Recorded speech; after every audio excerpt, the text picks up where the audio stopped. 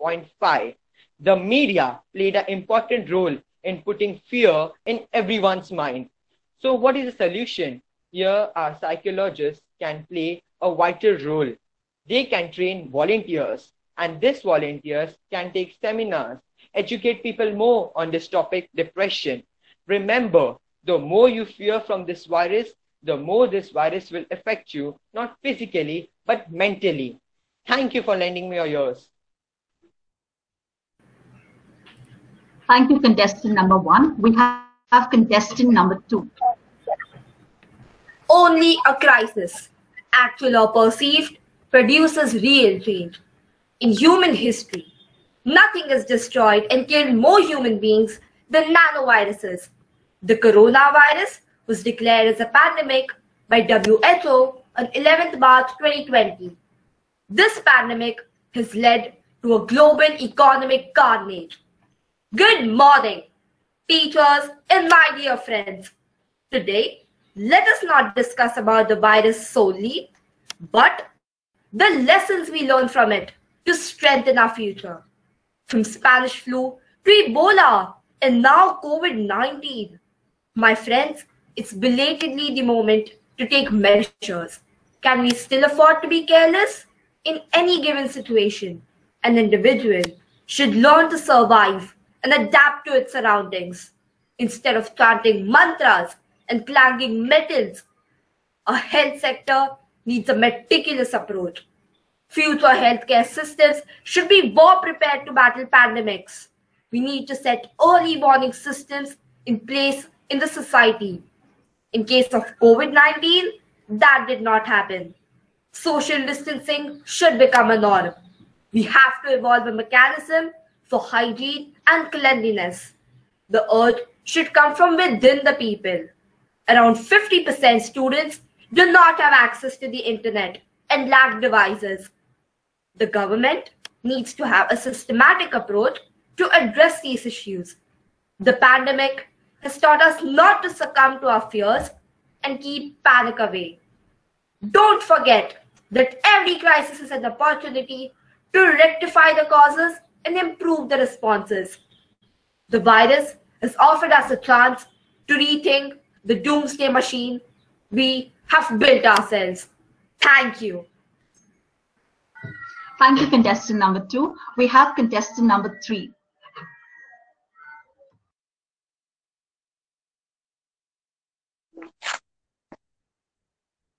Honorable judges, teachers, and my dear friends, today I am present here to speak on the topic Pandemic Crisis, Lessons for the Future. Due to COVID pandemic, lakhs of people lost their lives. Millions became jobless and the world seems to be stopped. But wait, let's see the other side of the coin. Previously, we were chasing money and property, right?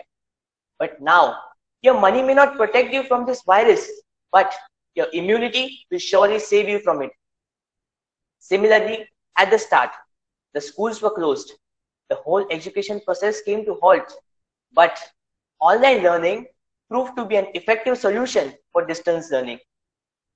On the other hand, the residents of Jalandhar could view the Himalayan range after 30 long years. Isn't life amazing when the nature is free of pollution? We learned that human beings are tenants on earth and the nature is the real owner of it. We only heard about the concept of self-reliance before, but now we experienced its significance. At the start, the whole cotton industry collapsed, but a new alternative for it was explored. Local Indian industries started producing PP kits, and now India is the second largest PP kit producer in the world. However, what if a COVID-such pandemic arises again in future? Worldless.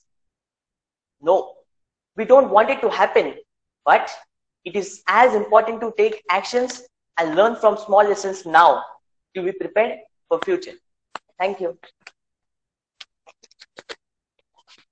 Thank you, contestant number 3. We have contestant number 4.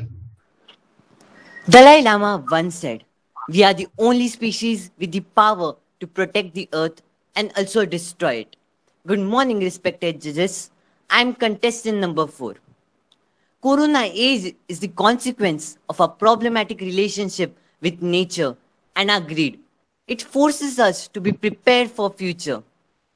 World has to choose between weapons or humans. Global solidarity is the backbone to fight pandemic crisis. Rich nations should come ahead and help poor nations. Building a resilient healthcare infrastructure which is equally available to everyone is important. India is becoming an agriculture and pharmaceutical giant and also helping other nations with adequate supply of food and medicine. Biomedical waste management is essential and empowering this sector is must. Strong education infrastructure is necessary so that good quality of education reach remote areas. Ideal village models need to be prepared, including proper facilities.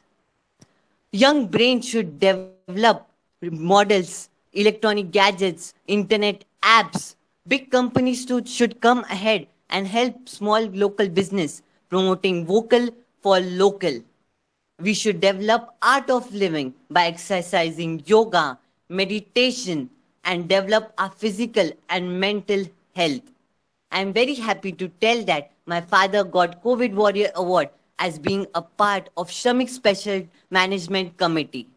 Building scientific temper is important and it is our right that we should follow it. Under the leadership of an eminent leader and our healthcare minister, Dr. Harshvardhan, our recovery rate is the highest.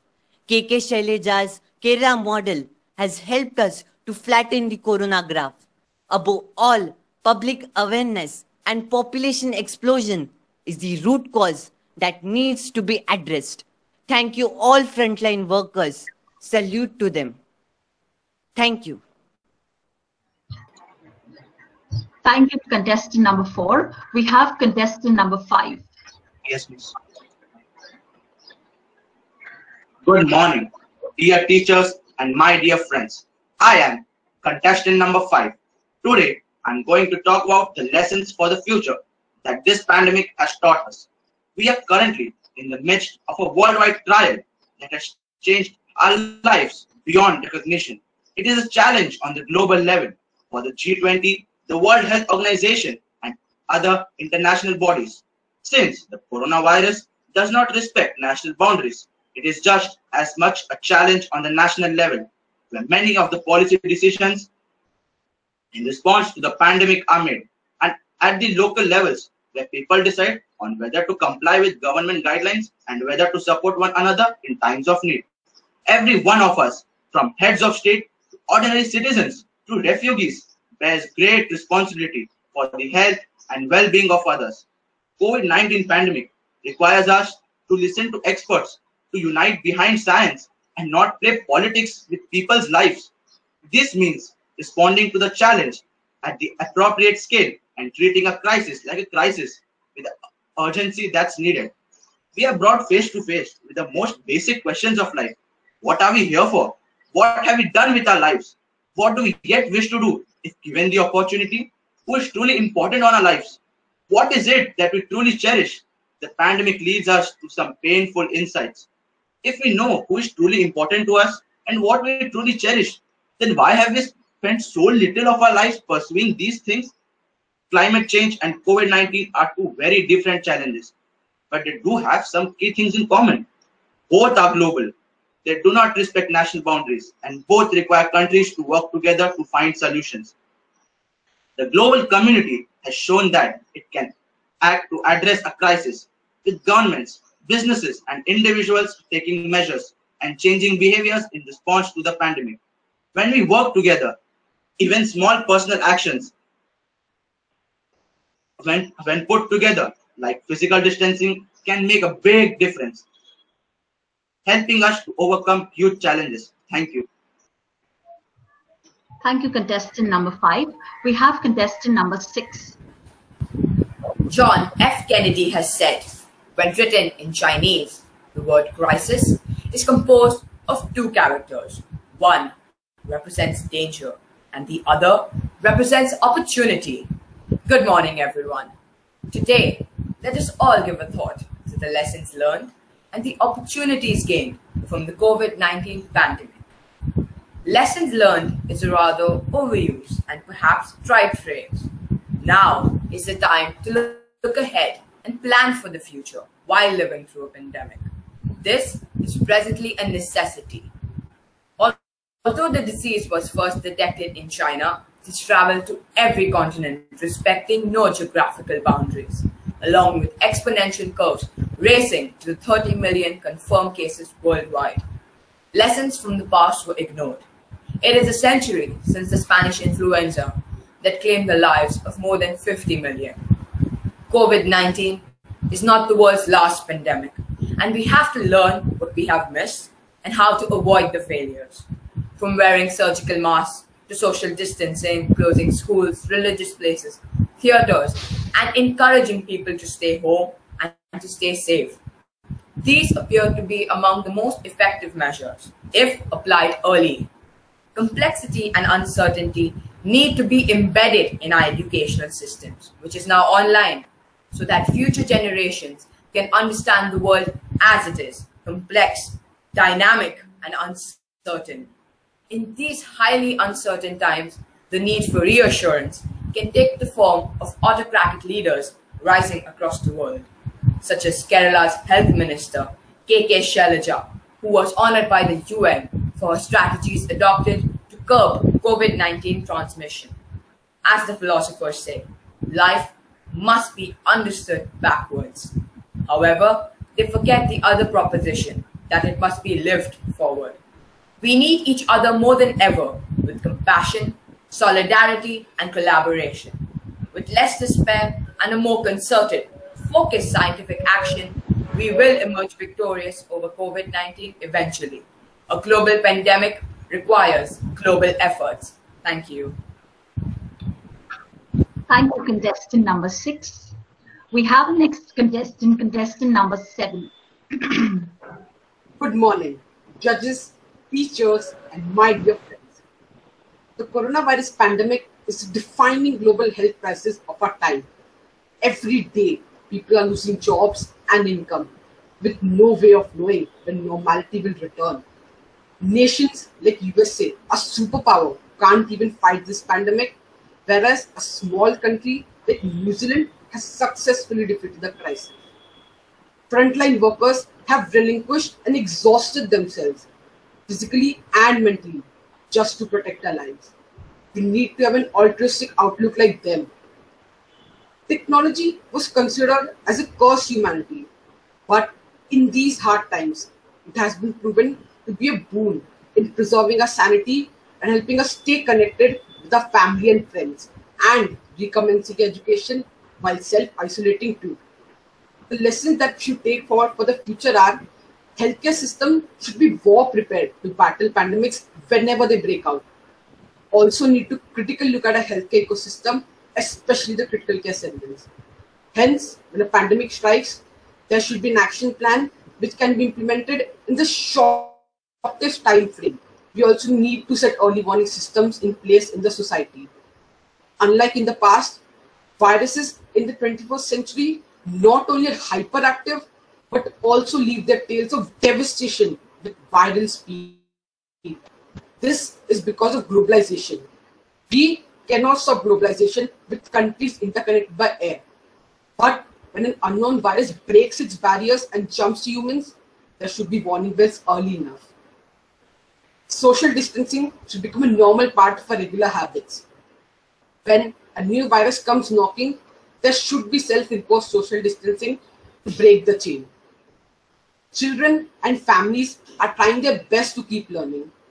We are privileged enough to have technology, whereas a lot of people in our country can't even fathom to think about it. The bottom line is that India has to have a robust action plan when a pandemic strikes. A plan that is creative, disciplined, and above all, sensitive. Thank you. Thank you, contestant number 7. We have our last contestant number 8. Good morning, one and all. I'm contestant number 8, and I'm here to speak on the pandemic crisis. A quote by Helen Keller: optimism is the faith that leads to achievement. Nothing can be done without hope and confidence. Today, the world is facing the COVID-19 crisis, a pandemic that has changed life for millions of people. For the first time in history, a health crisis has shut down the entire global economy, painfully demonstrating how inseparable healthcare and economy have become.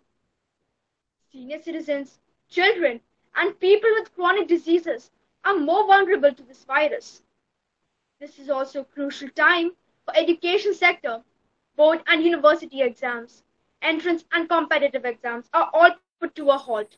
To combat the situation, schools and colleges have adapted to online learning, which has its own challenges for both the teacher and the student. The working class is the most affected due to the pandemic, with loss of job, lack of employment, minimum wages, and cut in salary. Here comes a question to my mind. What is the plan of action till the vaccine comes?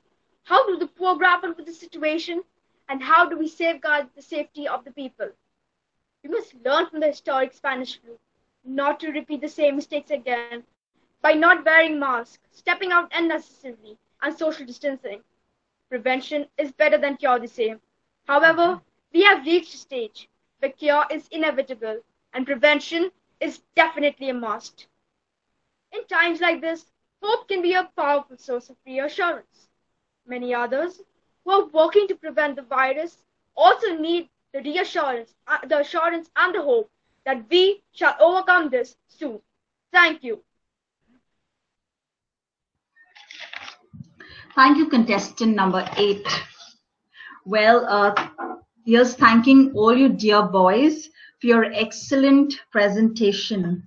And I'd also like to congratulate all of you for this bold step. It takes a lot of courage to first prepare a speech and then execute it well. So you've done a wonderful job and made us proud.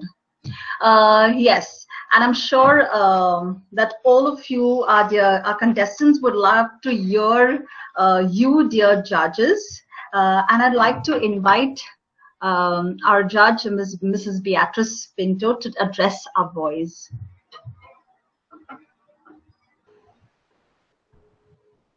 Good morning. Good morning, my dear boys, teachers. It's nice to be back with you after a long time.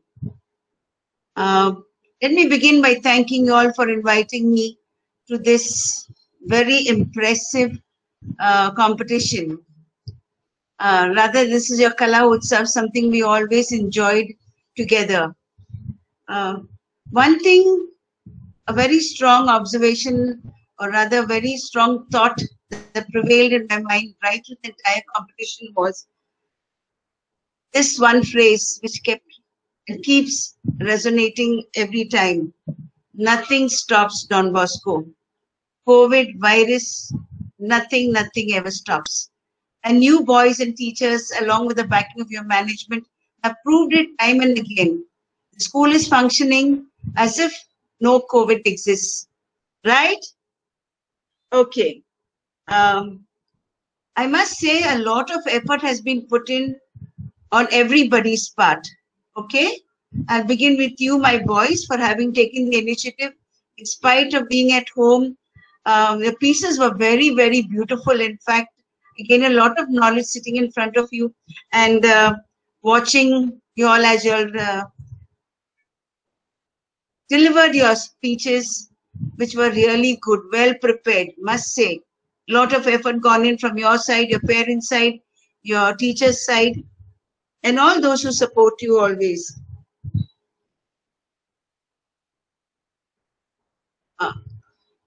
I must congratulate the teachers for their choice of topics. Very, very down to earth, something very nice, something new, and it was good. The boys also took a lot of trouble to get good pieces done. So, to cut short a long list of things that I would like to tell you, is you have done an excellent job, and you need to clap for yourself. God bless. Have a great day ahead. Thank you, Thank Ms. you. Thank you, Ms. Beatrice, for your wonderful words. Well,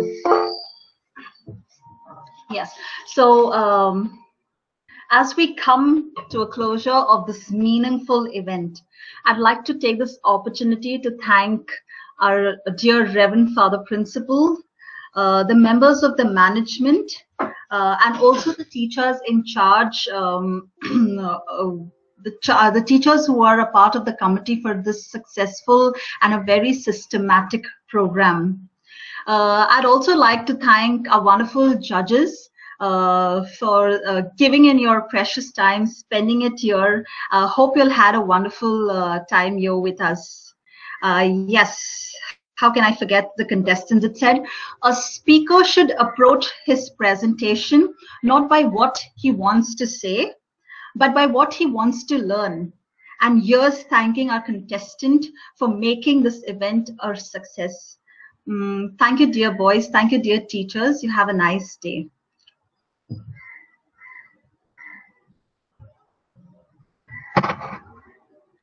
Miss Jansi, are you here with us? Yes, miss. Yes, miss. The judges will have to give in their results, pass the results to you. One judge has already passed in. Now the other two. Okay.